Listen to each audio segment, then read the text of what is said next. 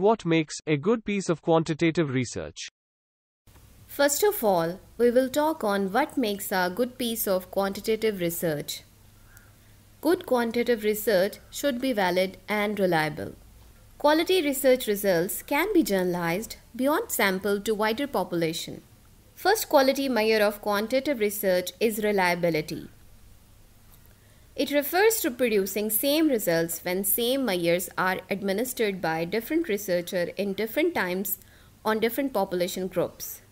It is important because quantitative researchers are interested in generalizations. Therefore, it should be ensured that their tools must not be influenced by different researchers and population groups. For example, measure the temperature of a hot water several times under same conditions. If the thermometer measures the same results, your results are reliable.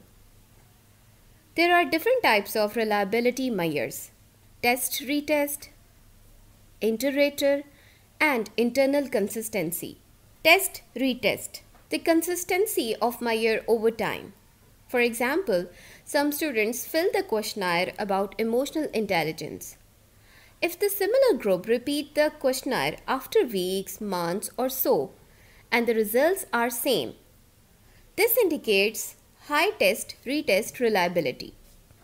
The Cronbach alpha is used to measure the internal consistency of the item.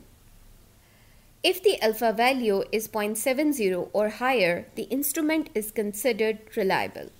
The next is iterator, the consistency over researchers. For example, based on the similar criteria, these researchers produce the same results. This indicates high iterator consistency. Then there is internal consistency, the consistency of the tool itself. For example, you designed a questionnaire to measure privacy concerns, and randomly you split the questionnaire into two halves. There should be strong correlation between these two halves. The next measure of quality is validity. It refers to whether a measure accurately captures the reality. For example, you designed a questionnaire to measure distress. Is it actually measuring distress? There are three common and essential types of validity. The first is construct validity. It is mainly concerned that whether the tool measures the same as it aims to measure and are the results generalizable. Internal validity refers to the effect caused by a variable under study or not, or there are factors influencing change. In addition, external validity is concerned whether the results are generalizable to the wider population or not.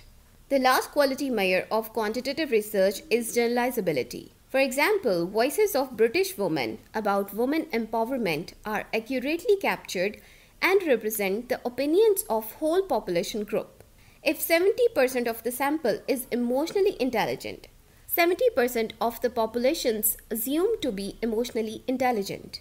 Now I will talk on what makes a good piece of qualitative research. Qualitative researchers develop the quality criteria suitable for qualitative research. The first is member checking, the second is triangulation, and the third is transferability. Member checking refers to getting feedback from your participants or respondents. Researcher can take back the piece of analysis or written report to some or all members to check authenticity or trustworthiness of the analysis or write-up. Member checking is important to establish the credibility and quality of the analysis. Triangulation involves two or more data collection sources to examine the same phenomenon.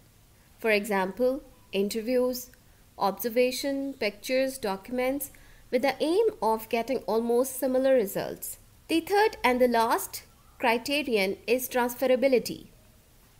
It refers to the extent to which qualitative results can be transferred to the other people or similar context.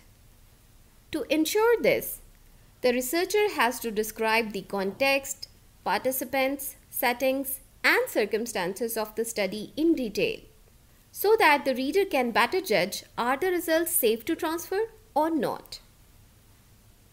Thank you.